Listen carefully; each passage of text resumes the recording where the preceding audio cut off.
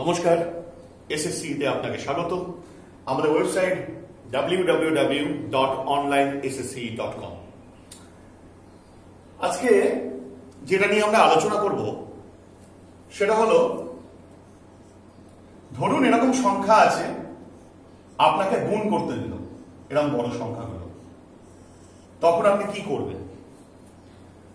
তো first of all বলে দিই, এই যে সংখ্যাগুলো দেখছেন এগুলো 100 সংখ্যার অনেক কাছাকাছি সংখ্যা। এই যে 100-র কাছাকাছি সংখ্যা, এই 100টাকে বলা হচ্ছে বেস নাম্বার। তাহলে বেস নাম্বার কোনটা? 100। কেন 100 বলা হচ্ছে? বিকজ এই যে সংখ্যাগুলো দেখছেন এই সংখ্যাগুলো 100-র খুবই কাছাকাছি। তো এর অঙ্ক করতে গেলে প্রথমে কি করতে হবে? এই যে নাম্বারটা 100 সংখ্যার থেকে কত বেশি এই নাম্বারটা? 2 বেশি। যদি 2 বেশি হয় তাহলে +2 করবে। কত বেশি? 2 বেশি। 2 হলে +2 করবে। যদি 3 বেশি হয় +3 করবেন। 9 বেশি হলে +9 করবেন। 5 বেশি হলে +5 করবেন। সিমিলারলি একইভাবে যদি এটা আছে 103, এর সঙ্গে কত যোগ করতে হবে? 3 যোগ করতে হবে। কেন না? এইটা 100 থেকে 3 বেশি, তাই 3 যোগ করতে হবে। ওকে, বোঝা গেছে এইটুকু? এটা হলো স্টেপ নাম্বার 1। স্টেপ নাম্বার 1 আমরা পেলাম। কি করতে হবে? এই যে নাম্বারগুলো দেওয়া হলো, এই নাম্বারগুলো 100 থেকে কত বেশি? এটা 2 বেশি, এটা যথাক্রমে 3 বেশি। Step number 2। স্টেপ নাম্বার 2 কি করবেন? স্টেপ 2, এবার এই যে সংখ্যা দুটো দেখছেন, এই সংখ্যা দুটো আপনারা গুণ করবেন। কি করবেন? মাল্টিপ্লাই করবেন। স্টেপ নাম্বার 2 তে কি করলেন? এই যে নাম্বারগুলো লিখলেন, এই নাম্বারগুলোকে গুণ করবেন। গুণ করলে কত হয়? 3 × 2 হয় 6, মানে 6। দেখুন এখানে কি আছে? এখানে আছে 100। তাহলে 100 মানে কটা ঘর? দুটো ঘর। যেহেতু দুটো ঘর, তাহলে এখানে দুটো সংখ্যাই লিখতে হবে। যতগুলো 0 হবে ততগুলো নাম্বার লিখতে হবে। বোঝা গেছে? 100 থেকে 100 কটা শূন্য আছে?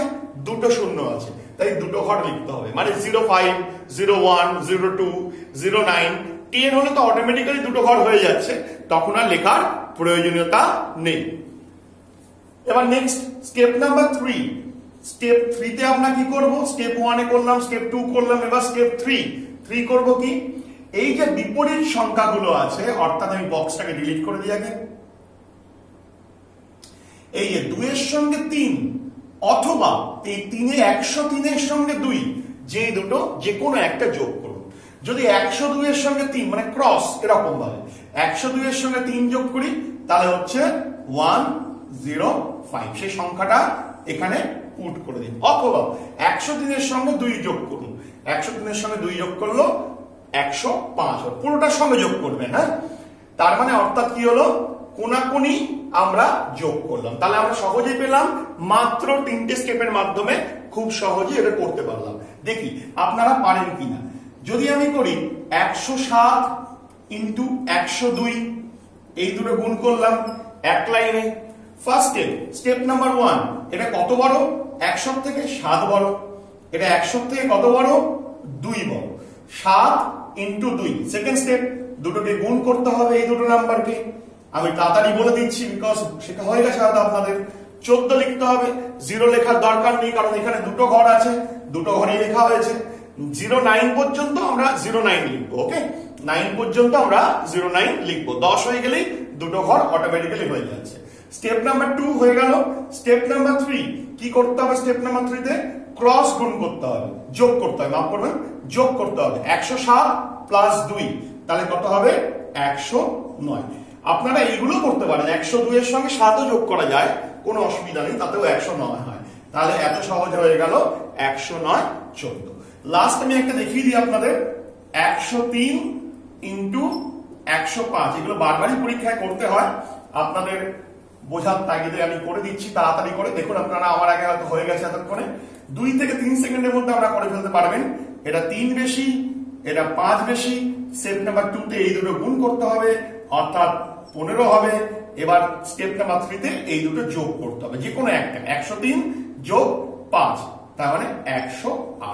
তাহলে এই 3টে অঙ্ক করলে আমরা সহজেই বুঝতে পারছি এই ধরনের যে যোগগুলো আছে সেগুলো আমরা কেমন ভাবে করছি।